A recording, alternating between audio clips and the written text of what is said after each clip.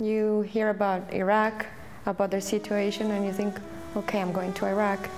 What could happen? Yes, first of all, you know, on the other side, when you're outside of Iraq, and what you get through the media is all these problems concerning Iraq. So obviously Erbil is not represented as much as it should be. I mean, the Kurdistan area. But once you arrive here, you see the completely different picture. I would say that Erbil in Kurdistan is probably safer than some places that I've lived back in the States. I mean, as a person, as an individual, feeling safe from bombs and war, yes, I do feel safe. But as a woman, I think it's a bit more tricky.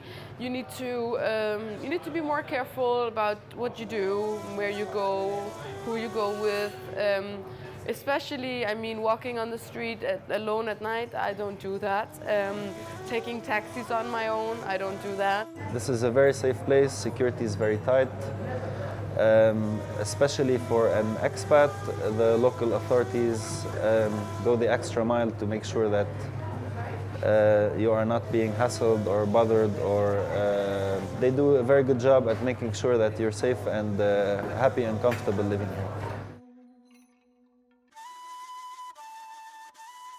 That it's a dangerous place. I don't feel that Erbil is a very dangerous place to live. With the invasion in 2003, there hasn't really been any serious incidents recorded in the entire Kurdistan region. So it's been relatively a safe place and not a whole lot of action. A lot of people also don't know about Kurdistan until recently, that it's a semi-independent state and that it's much safer than many other places I've lived in. I was afraid of coming into Erbil because of what it portrayed in the media.